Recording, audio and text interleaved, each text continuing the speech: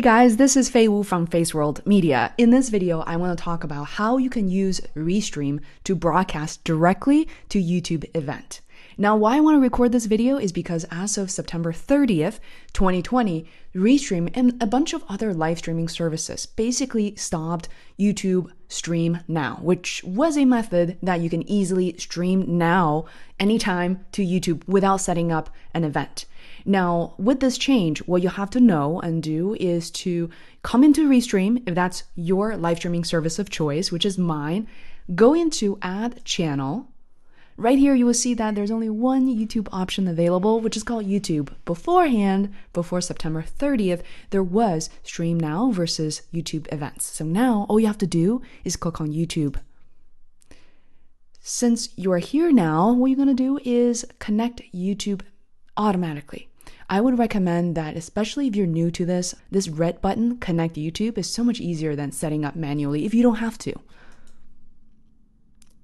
Once you click on the red button, now you are popped into all your accounts within Gmail, within Google, and I'm going to go ahead and select the right channel, which is my main channel, Feisworld Media.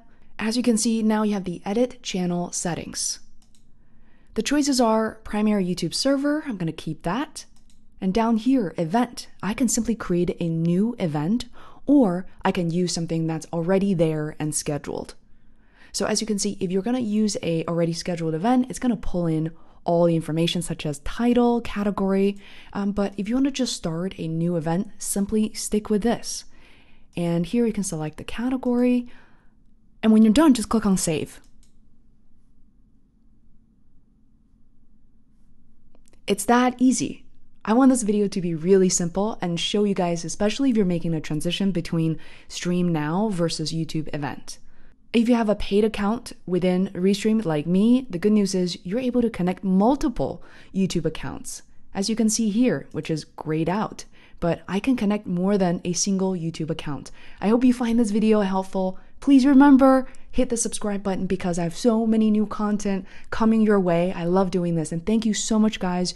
You made my dream come true, which is to produce significant amount of content on YouTube and connecting with a lot of people, including creative entrepreneurs and people who are really new to YouTube. Thank you so much, and I'll see you next time.